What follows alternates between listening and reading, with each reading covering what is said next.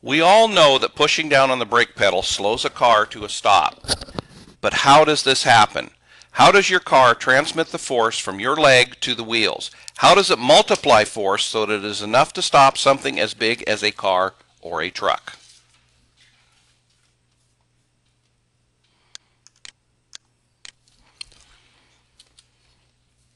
Lecture overview. This lecture explains at length the principles of friction, the components and operation of the hydraulic brake system. Explain the basic principles of braking, including kinetic and static friction, friction materials, application pressure, and heat dissipation.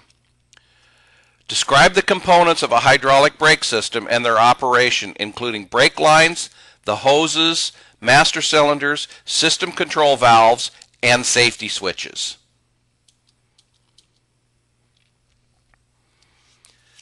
Briefly describe the operation of drum and disc brakes. Understand Pascal's law of hydraulics. Be able to describe the difference between front and rear and diagonally split dual brake systems.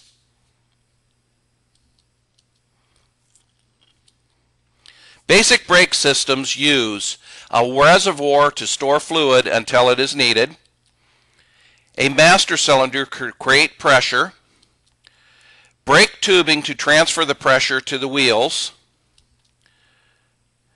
disc brakes that apply pressure to a rotor to generate the friction needed to stop the vehicle. Almost all vehicles use disc brakes on the front wheels.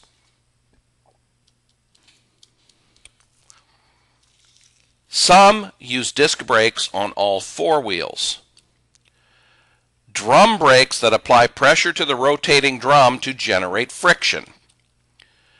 Drum brakes are often used on rear wheel of larger vehicles such as trucks and SUVs.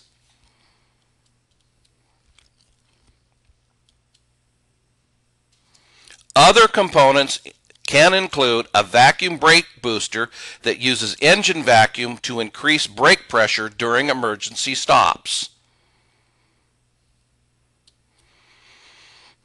A hydraulic brake booster uses a pump and accumulator to increase brake pressure during emergency stops.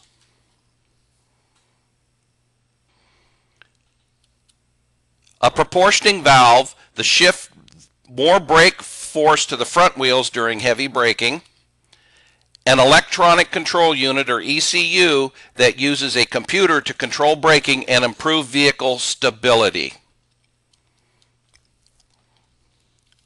This slide shows a diagram of a typical braking system with the master cylinder, reservoir tubing, proportioning valve, your discs, drums, and a hydraulic type control unit.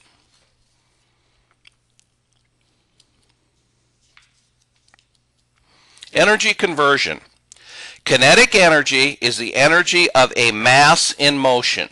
When it's time to stop the vehicle, the brakes which are connected to the vehicle press against the rotating surfaces, which is connected to the wheels. The friction between these two surfaces converts the moving kinetic energy into heat.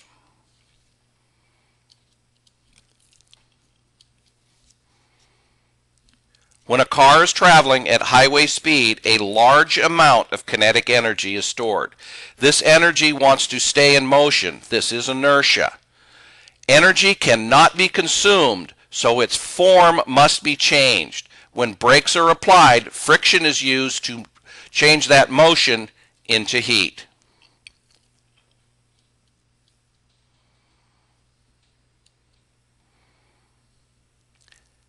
The amount of heat generated depends on the weight and speed of the vehicle. Temperature in brake linings can reach 600 degrees Fahrenheit during a hard stop.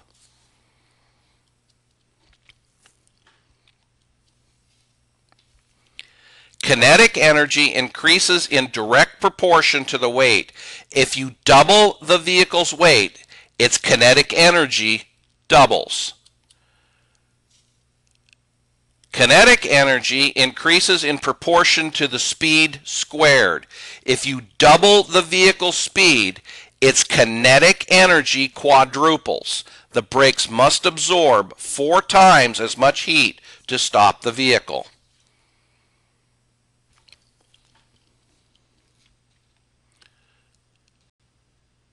This slide shows a diagram of kinetic energy versus weight and speed.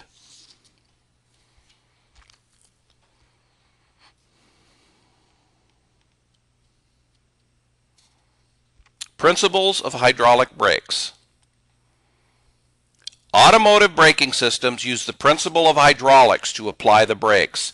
Since automotive brakes use hydraulic pressure, there are some hydraulic principles that need to be studied.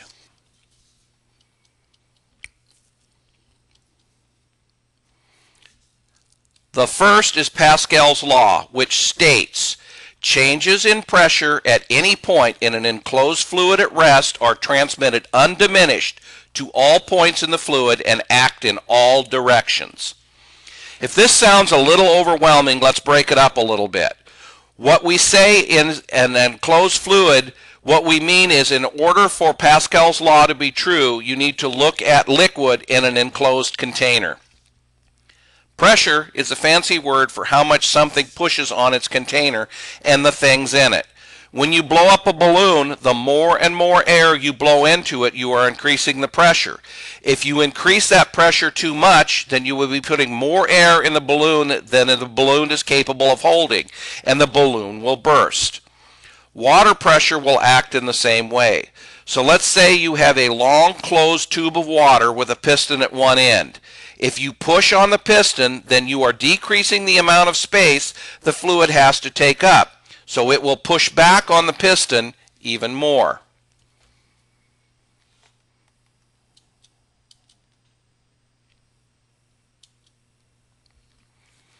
A hydraulic system is a closed system filled with liquid. Because liquids cannot be compressed, when the pressure is applied to the master cylinder piston, the same amount of pressure is instantly applied to the entire system. So if 100 psi of force is created at the master cylinder, then 100 pounds of psi force will be seen at each wheel. If there were just one wheel cylinder at the other end of the hydraulic system and it had the same diameter as the master cylinder, that wheel cylinder would travel the same distance as the master cylinder and exert the exact same amount of pressure.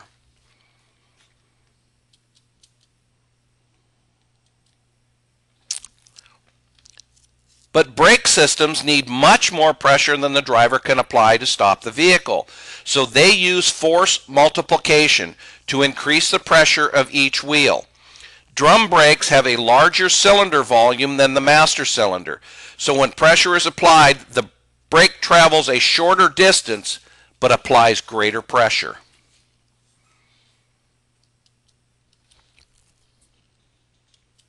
This diagram illustrates hydraulic force multiplication. You can see the different areas of the piston and how much the stroke is either increased or decreased by size.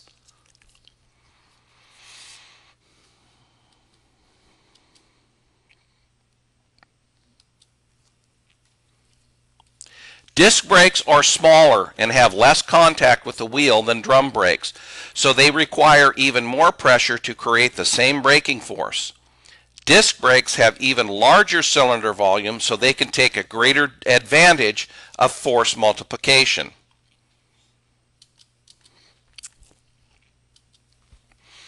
Hydraulic systems only work because fluids cannot be compressed. If air is introduced in the system, the gas will compress under pressure and the system will not be able to apply full pressure to the wheels.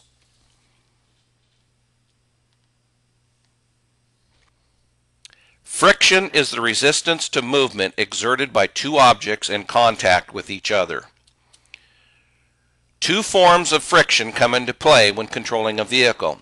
These are kinetic, or moving, and static, or stationary.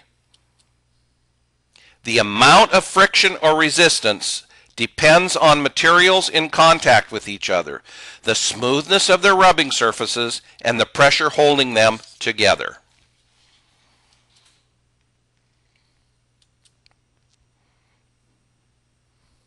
Kinetic or moving friction. Kinetic means in motion. The resistance between objects that are in contact with each other and in relative motion is called kinetic friction. As brakes on a moving vehicle are actuated, rough textured pads or linings are pressed against the rotating parts of the vehicle, either the drums or the rotors. Kinetic energy, or the momentum of the vehicle, is converted into heat by kinetic friction or rubbing surfaces, causing the vehicle to slow down. The brakes pass this heat to stationary friction. Static friction also plays an important part in controlling the vehicle. Static means at rest. Static friction is the resistance between objects that are in contact with each other but at rest. When brakes are applied, the friction of the rubbing surfaces slows the rotation of the vehicle down. When the vehicle stops, it is held in place by static friction. To move the vehicle, the brakes must be released.